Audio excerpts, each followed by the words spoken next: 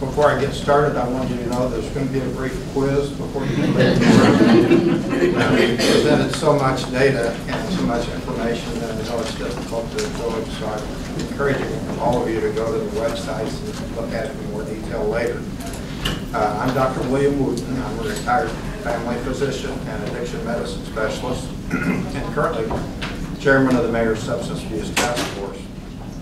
I appreciate the Community Health Needs Assessment Group inviting me to share the work of the task force with you here today. Let's see if I can figure out how to do this. Click the side. The right side, okay. The Community Health Needs Assessment Group is going to focus on these three areas related to substance use in the next year or two. The Deaconess Women's Hospital and St. Vincent Evansville Hospital for Women and Children will participate in the Indiana Perinatal Network pilot program for perinatal substance use screening with a goal to reduce the number of babies born with neonatal abstinence syndrome and decrease the days in the ICU with babies born with neonatal abstinence syndrome. Secondly, they're going to investigate the use of SBIRT, which is screening, brief intervention, and referral to treatment for pre-screening of people in primary care offices. And then thirdly, they're intending to support the work of the Mayor's Substance Abuse Task Force. A couple of things I want to just touch on the first two. There are tools that have been designed by research scientists on prevention that allow primary care physicians, people doing prenatal care, to identify high-risk pregnancies and intervene before delivery with hopes of preventing long-term problems with both mother and the newborn child. So our hope will be to implement these tools among the people providing prenatal care around the community and identify these pregnant women earlier. With SBIRT, primary care physicians need to do a better job in the office seeing patients day to day for annual physicals and other problems.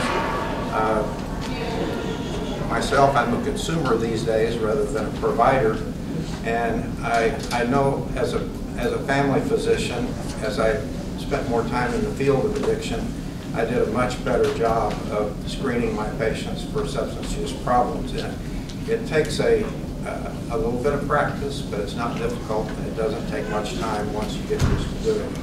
And you can help a lot of people at an early stage of problem development. Now I'd like to focus on the task force work. I created this slide a couple of days ago, so don't hold me to it. It's a work in progress. Some of the lines may change in their direction. Some of the squares may turn to circles. But I wanted to just give you an idea of the overall scope and work of the task force.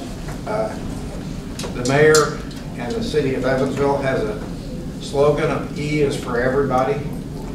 And I'd like to emphasize that everybody needs to be involved in the solution to all the problems we've talked about today.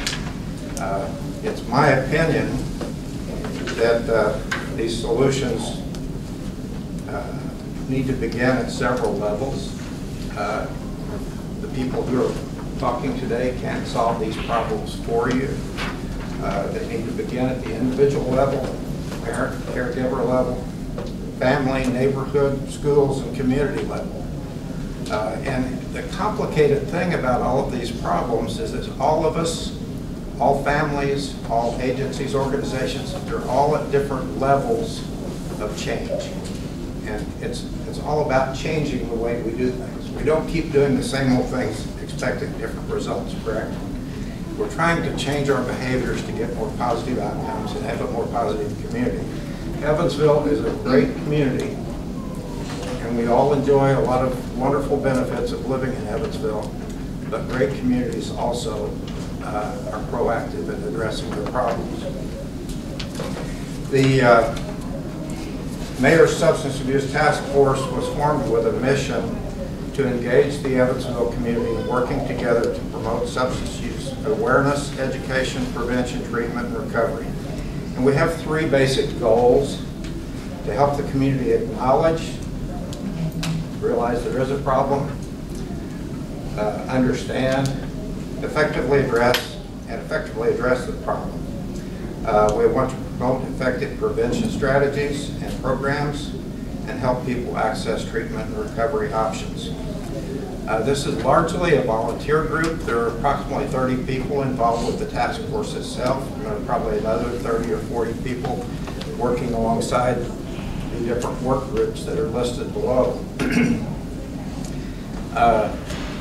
We have a good website, MSATF.org, which I would encourage you to visit, with 4 pillar areas on the website: knowledge, prevention, treatment, and recovery. A lot of good links for parents, employers, teachers, children, and so forth. Our data work group has been a huge project. It's been 2 to 3 years in operation, and we're collecting data from the coroner's office, law enforcement, hospitals, emergency rooms, quantifying Narcan deployments, and other indicators that we can benchmark and put on the website and then track over time to see how we're doing as far as improving these things as we go forward. The prevention group has a number of different things on their agenda. There's been some grant activity with a grant to reduce alcohol and providing some family programs around the community.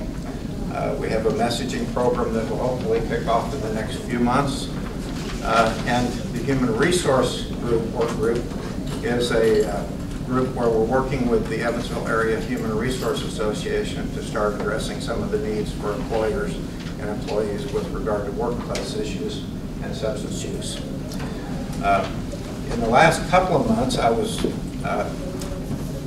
contacted by a local pharmacist who had some concerns about prescribing practices, and as a result of that contact, we've formed a new group that will involve not only retail pharmacists in the community, but hospital pharmacists as well, to start looking at things that we might do to impact physician practices and so forth. In the last year or so, a long-term treatment group has come together. There are a number of community leaders involved in that group, and we hope to emulate or develop a program in Evansville that would be in some ways similar to the Recovery Kentucky program. The Warm Center in Henderson is a good example of that, the Women's Addiction and Recovery Manor. It's a 6-month treatment program for women.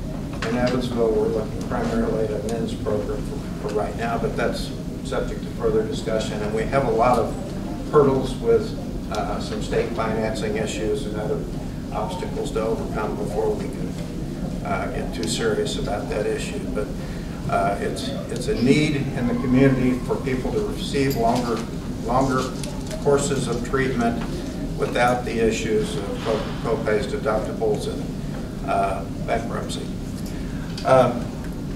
The Treatment and Harm Reduction Committee has had a number of discussions. We've supported or encouraged treatment centers to consider looking at recovery coaches, people to assist people after treatment and before they get into treatment and after emergency room visits.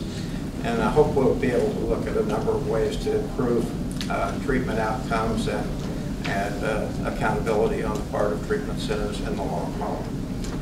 So I thank you for your time. If you have any questions, I'll be around for a while afterwards.